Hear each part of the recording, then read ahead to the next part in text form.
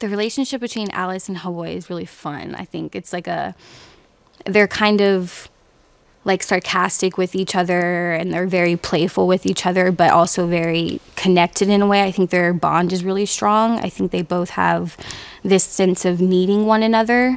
You know, like they kind of lean on one another. Like Hellboy saved her when she was a baby, and she's kind of like, she owes him one for that.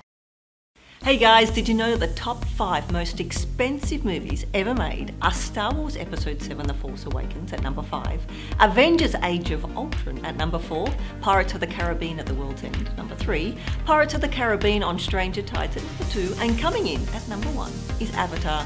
Now click here below to subscribe for more great content, and on the side if you want to watch another video.